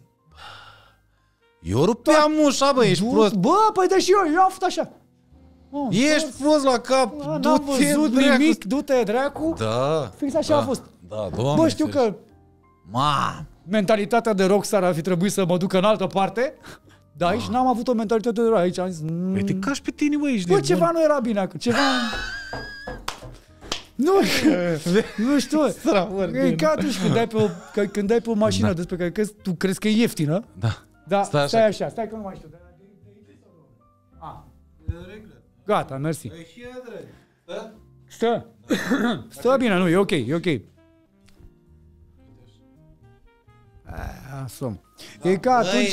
ca atunci când îți iei... Când vrei să cumperi o mașină ieftină și îți cere unul 200.000 de euro pe ea și zici, păi, ce ești cretin? Ăla e șocul. Mamă, da, adică... tare. Și zi-mi, care e diferența? Da, pă, tare, asta nu mi-ai povestit-o. Nu mi-ai povestit-o. Nu, păi nu, că noi n-am pățit asta. Da, bine, unde la noi? Păi nici n-am mai întâlnit, mă. Ultima oară când vorbeam înainte de a începe să dai rec. Ne-am întâlnit acum 2 ani, ultima oară. 2 ani cu 2 ani, exact. Da, eu am venit la tine. Acum trebuie să vii tu la mine. Păi, barter. Barter, da, bine. I fucking hate barters, ca să zic așa. Urăsc din tot sufletul meu barterele. Toată lumea vrea barter, nu? Da, mie îmi plac prieteniile. Da. Prefer prieteniile. Prietenia e una, barterul e alta. Barterul ești obligat să-l faci. Prietenia nu e obligație. Da. O fac de bucurie. O faci de bucurie, da. De-aia am și preferat să beau din paharul ăsta, pentru că nu te-am mai văzut de mult. Și cu tine n-ai cum. Bă, acum stăteam și mă gândeam, noi n-am pățit de astea, mă, frate. Dar bine, aici în România unde veneai? Ai zis că o venit cu o tavă. Bă, plină. Era o coala A4, mă. Ca ți-ai sufletul tău și era și așa. Unde să se casă? Nu știu cum să explic. Că era, pentru că atunci când a aruncat-o, el a aruncat-o pe masă ăla. Și a aruncat-o cumva așa dintr-o parte. Și aia s-a făcut până, cred că păi că oamenii au făcut așa. Știi? Ce asta? Toți. Da. Da. Noi n-am pățit în așa ceva, Doamne ferește, Doamne, Maica Domnului.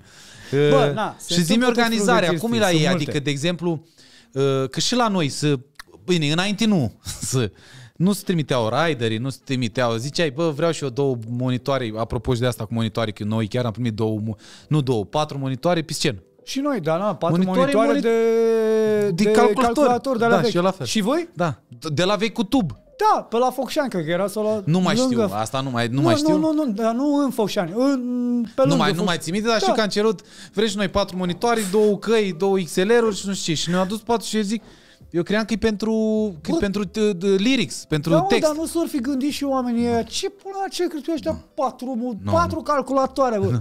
Nu.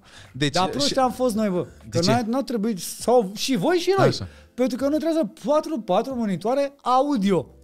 Sau cred că la nici n-am mai văzut audio. Nu, noi ziceam monitoare. Păi da, dar la... Nu audio.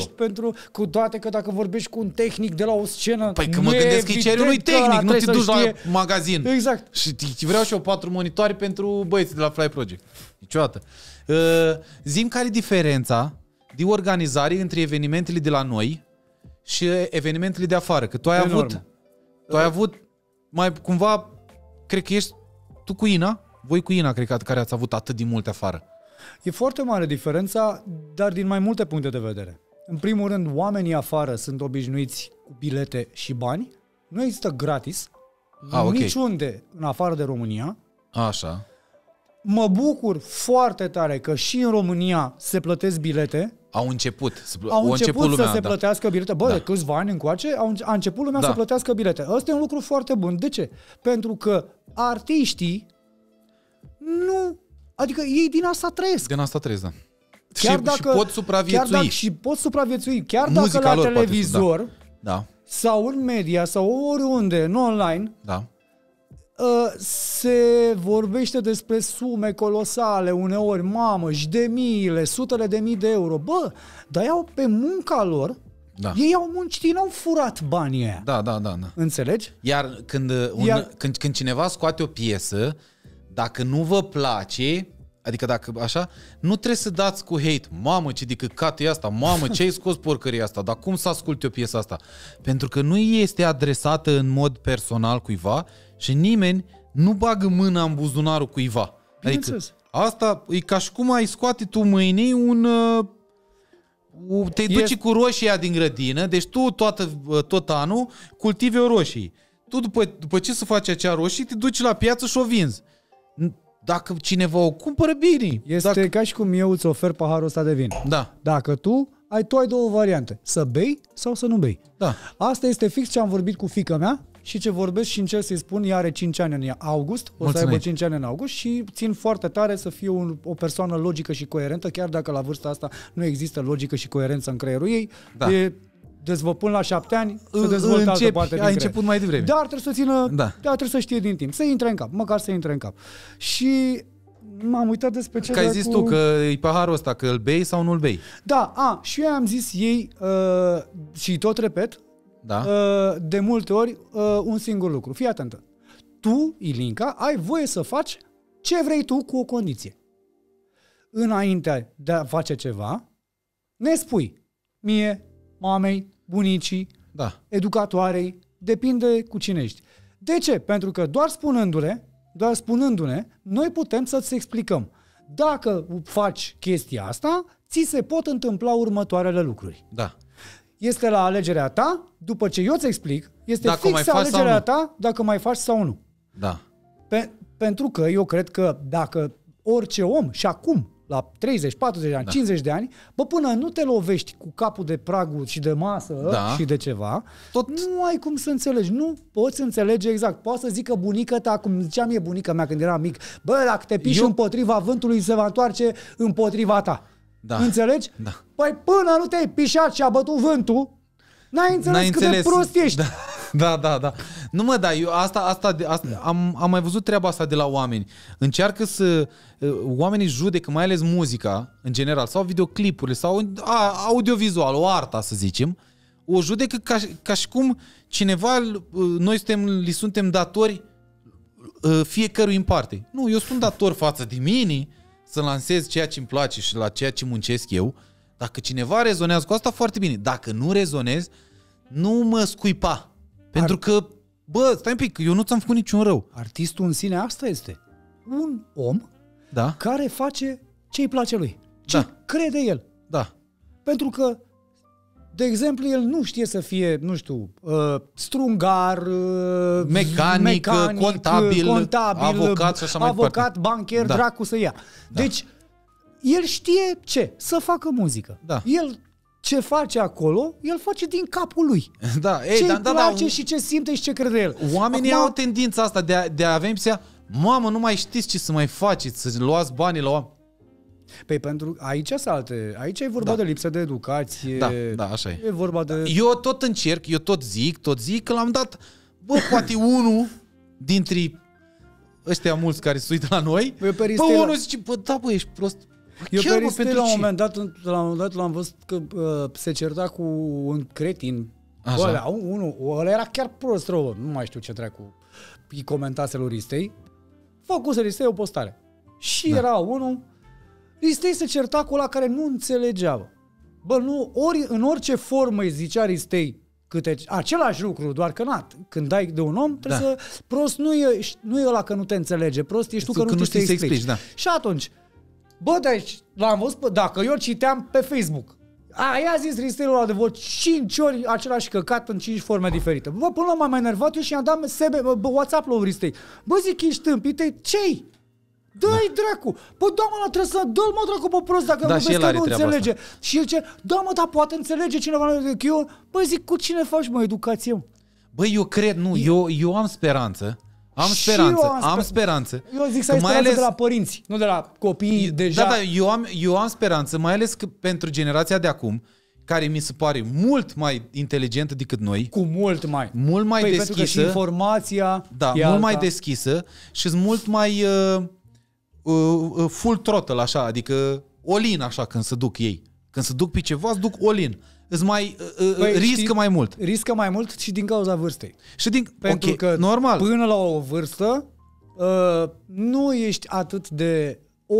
creierul nu este atât de dezvoltat încât să se gândească bine doar de tot și noi riscam tot. Și eu am riscat, bă, până acum câțiva dar ani. cu mai puține informații. Asta zic, cu mai puține informații.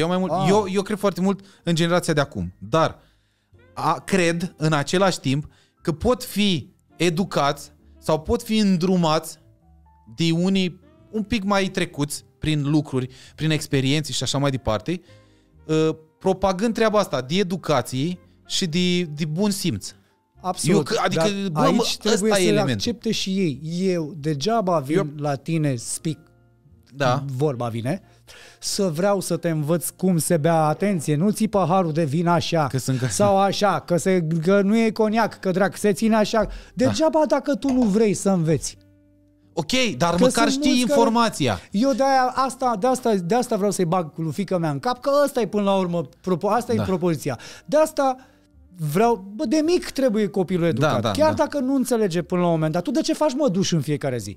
Serios, ți-ai pus întrebarea de ce faci duș în fiecare zi? Pentru că ai tăi ți-au zis, fă duș, că puți, fă duș, să nu puți. De ce ai alte haine în fiecare zi? Că să nu fii murdar. Să fii mereu, Dar pe chestiile astea nu le știi, le ai undeva în subconștient, le faci așa. Adică ești așa, în duș și că fac duș. Ți-ai pus niciodată întrebarea de ce faci duș? Zi-mi un pic, ce mai ai lansat? Mai lansați? Da. Voi sunteți una dintre trupele alea care scot o piesă pe an sau la 2 ani? Am făcut chestia asta până de curând. De ce? Pentru că... Nu o găseați pe aia potrivită? Nu, lasă că eu sunt ăla nebunul. Da, ești. Știu asta, dictatorul, tiranul, le știu pe toate. Dar cu toate astea, până la un moment dat, nu asta a fost problema. Problema a fost că nu aveam timp de studio prea mult. Erau atât de multe concerte, atât de multe turnee, iar ca să plecam miercuri seara de acasă și ajungeam duminică noaptea sau luni la prânz. Și aveam luni la prânz până marți să faci ceva, să încropești ceva. Bine că erau băieți în studio și deja aveau pregătite niște chestii, veneau cu niște... Era excepțional, dar asta nu se întâmpla tot timpul. Da. Și atunci că mi se pare că e o treabă și asta, cumva devine mult mai valoroasă piesa și trupa atunci când o auzi mai rar. Dar atunci când o auzi trebuie să meargă. Adică piesa trebuie să lovească, dacă nu, dispari. Diferența este că acum oamenii consumă foarte repede. Foarte mult și foarte repede. Doar independenții. De exemplu, mai nou, pe lângă Fly Project, am încheiat un deal cu Warner Music International de A&R și scouting pentru România și Republica Moldova. Și pe lângă ce știam, deja am mai învățat și învăț lucruri și văd lucruri noi și am uși noi deschise din care să adun informații și așa mai departe. Deci gândește-te că pe lângă label-urile, casele de discuri alea foarte mari care scot în fiecare zi niște 10.000 de piese pe tot globul, mai sunt minimum 180.000 de piese scoase în fiecare zi, spreduite pe tot online-ul, doar de independenți. Și de fapt asta face un A&R scouting. Caută personaje, nu neapărat cântăresc, că degeaba ai voce dacă tu ești personaj. Asta e o poveste frumoasă, că de-aia se întreabă foarte mulți. Bă, băiatule, dar de ce n-a câștigat ăla sau aia sau nu știu cine sau cutărică? De ce? Ce s-a întâmplat cu ăia care au câștigat vocea sau alte show-uri, reality-uri de genul ăsta? De altfel, foarte bună la care ne uităm cu toții. Ce s-a întâmplat și n-am mai auzit nimeni de el? Pentru că omul, noi, cele 8 miliarde de oameni de pe pământ, noi nu căutăm neapărat cu toții o extra super perfecțiune într-o voce. Căutăm un personaj, bă. Uite, tu ești unul dintre cele mai importante... Se vede că ești un personaj. Știu. Și tu știi foarte bine lucrul ăsta. Sunt multe, sunt atâtea voci mișto, sunt atâtea voci bune, atâția compozitori, songwriter foarte buni. Există sparkling-ul ăla. N-ai stea sau ai stea. Da. Adică ești personaj sau nu ești personaj. Da. Mi se pare că treaba asta eu cred că te naști sau eu știu oameni care erau la început erau foarte fază, așa, foarte șterși, foarte nu știu ce, dar și-au descoperit această latură și au studiat-o. Adică la ei e un personaj care e studiat. La mine, de exemplu, nu-i cazul. Da, la mine recunosc. La mine e un noroc. E o chestie că felul meu de a fi cumva e foarte, nu știu cum, e foarte sincer și cumva și am în gușii și în căpușă. Da, adică cumva nu mă... Bă, ce proastă e vorba asta. Că e prima oară când m-am gândit la ea, că ai zis acum. Tu îți dai seama ce vorbă de căcat. Ce ai în gușă și în căpușă. Practic... Ce înseamnă asta? Bă, ce ai în gușă și în căpușă. Și ce ca să înțelegeți cam ce coerență are acest podcast. Ce ai în gușă... Trebuie să-ți dea continuare dacă ești în Google. Ce ai în gușă și în căpușă. Păi ce faci? Cauți explicația? Da, lasă-mă puțin. Ia, hai. Ce ai în gușă și în cum se traduce... Explicația evidentă, dar de unde, de fapt? Că înseamnă când cineva spune despre altcineva acest lucru. Da, mă, asta poftim. Gușă înseamnă gură, căpușă capul. Ceea ce dai pe gură și gândești. Păi da, bă, eu asociam căpușa, cu aia de mori. La fel. Păi eu mă gândeam la o gușă mare plină de căpușe. Cu căpușă, da. Exact. Adică ce iese pe gură este tocmai ce gândeai. Cu mintea. Atât? Da, mai sunt, bă, niște vorbe de-astea. Păi da, dar eu vreau să văd etimologia. Păi și de unde dracu etimă? Că asta e problema. Etimologia, că am înțeles, știm cu toții ce înseamnă de fapt. Se spune despre un om sincer care spune tot ce gândește. Epoca lui, ce-i în gușă și în căpușă, s-a încheiat brusc. Ce-i în gușă rămânea de acum încolo în gușă, încuiat cu 7... Și asta, bă, boss? Bă, nu crezi că pierzi timpul? Nu. În schimb, ori pentru că s-a naturalizat de ceva timp, oltean, artimon e tipul pentru care ce în gușă și în căpușă. Adică spune lucruri pe nume, deși e convins că altfel deranjează. Ai de capul meu! Păi bă, noi trebuie să știm tot ceea ce vorbim. Cine iese pe gură. Ce în gușă și în căpușă. Mă, dar tu știi... Dar eu nu știu. De asta am vrut să aflu acum. Că după aia nu mai mergeam eu acasă. Oare ce înseamnă ce în gușă și în căpușă? Da, uite că o rămâneai tu toată ziua așa. Bă, oare ce... Zimi un pic. Sper să nu la podcastul ăsta. Nu. Nu că... Perfect. Adică bip. Da, nu grup un bip, dar tai volumul. Bă, știe că înjur săraca, mă. Că nu vreau să înjur. Adică de când s-a născut am... redus. Dar nu pot. Adică cumva azi, la aproape 5 ani, deja a ajuns să înțeleagă așa. Că mă mai iau nervii, că n-au cum să nu te ia nervii. Mai la telefon. Da, când ești acasă, refulez la studio, clar. Da. Unde ea nu e. Așa, dar și când vin acasă și mai iau nervii, bă, cumva are o chestie de asta înțeleaptă, știi? Numai acum așa băgat-o, știi? Gata, tati, te rog. Calm. Zi-mi ce lansați. Lansez o piesă statement, ca niciodată. O piesă despre mine. Se numește... Când se difuzează? Ăsta pe... Stai așa. Zi, că serios. Ăsta... Că-s curios. Adică dacă... Pe 6. Pe 6. Hai după 10. Zici că negociezi. Nu, pe 6. N-am gândit altfel, da, pe 6. Bă, fii atent. Este o piesă statement. Nu m-am gândit niciodată la chestia asta. O lansezi pe 10 tu? Pe 9. Pe 9 păi lansez la radio. Pe 9 lansez la radio. Da. Și pe 10 este lansarea oficială. Ok, păi fă un lobby, așa. Fă lobby-le piesei. Păi,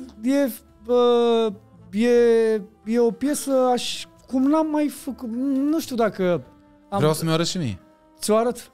Îți dau play. E telefonul dincolo, dar îți dau play. E o piesă statement. Este o piesă foarte simplă, cum Fly Project, despre mine. În română? Și nu cred că e doar despre mine, pentru că de fapt de aici a plecat. Așa. Nu cred că e doar despre mine, dar m-am dat pe mine ca exemplu. N-am făcut eu singur, adică nu-ți imagina că am stat eu și am făcut singur textul de nebun, dar l-am făcut împreună cu toată lumea acolo, băieții, Felix cu Palin. Și a ieșit cumva o piesă despre mine, mai ales că ea și numele și titlul ei e un titlu care ne reprezintă pe mulți, mai ales astăzi. Bă, nu știu cum să vorbesc despre ea ca să nu-i zic Și ca să... Ok, nu zi, cum se cheamă? E în română sau în engleză? Sau nici asta nu zici? E în engleză și refrenul e în spaniolă. Bun. Și refrenul e în spaniolă. Și bun. începe cu refrenul, că ce dracu. După jingle-ul de la radio trebuie să intre direct mare refren. Ciclică. Bă, eu ți-am spus, eu nu cred, nu e ciclic, dar eu nu cred că... Păi nu, ciclicitatea la piesă, adică începe și termină la fel.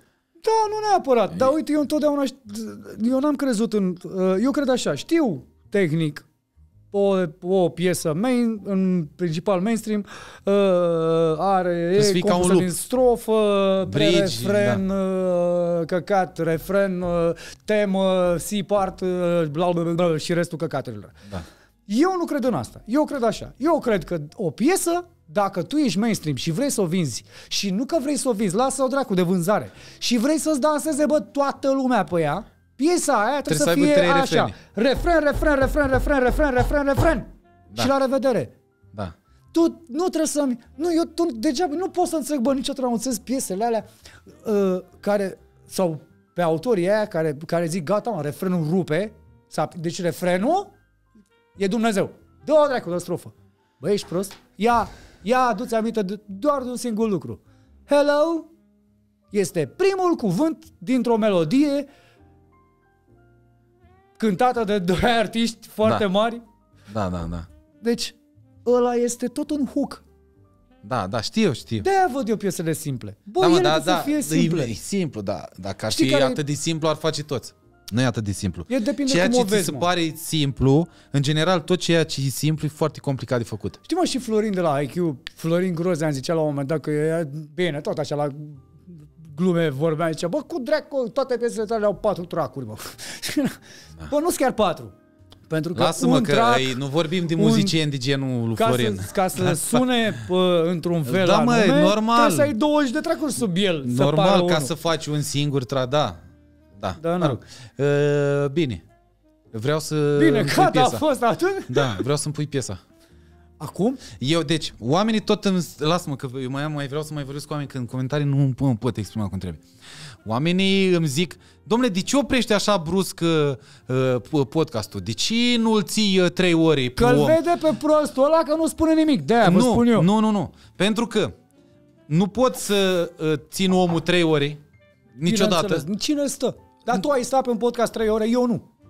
Da, cât de mult îmi place ăla din podcast? Că-i prezentatorul, că-i invitatul. Da. Cât de mult îmi place, Nu le pot, adică eu țin foarte mult la timpul oamenilor. Exact. 2, niciodată publicul nu trebuie să... artistul, când își termină treaba, eu am asta din cântări. Nu știu dacă eu încerc să o aplic peste tot. Nu trebuie să lași publicul satisfăcut în totalitate. Din punctul meu de vedere. Trebuie să faci publicul să-și mai dorească.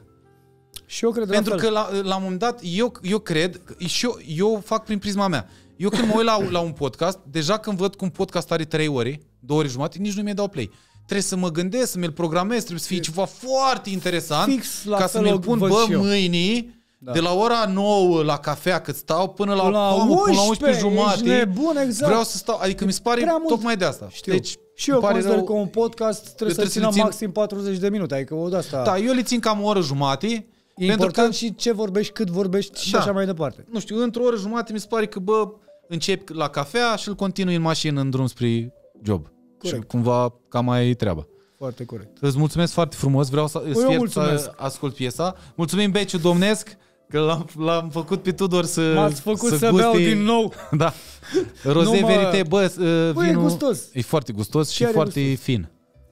E exact pentru, știi că e pentru ăștia care nu mai beau. Acest vin este comunicat ca fiind unul tineresc, giumbușlucaș, plin de viață și... Serios. Tu mi-l dai luni dimineața la ora cât dracu trage, cât e ceasul? Dar nu-i dimineață, mă, e după amiază. E 2. E 2. Păi, știi că aveam un principiu, bei după 4, adică până în 4. Da, nu, mă, că doar guști. De alta, dar dormi până în 4. Guști. Vă mulțumesc și vouă, nu uitați să vă abonați, că n-am mai zis asta de mult și mai am prieteni prin industrie. Dom'le, tu nu zici niciodată să abonezi lumea. Păi chiar, cu asta trebuie să începi. Păi oamenii ca să te vadă pe tine mai mulți, din ce în ce mai mulți, că nu ești un prost. Ok, da. Serios? Adică merită să vezi. Trebuie să spui întrebarea, merită să mă uit la chestia asta sau nu? Da. Păi și atunci cum știi că vine Spic și scoate un podcast nou?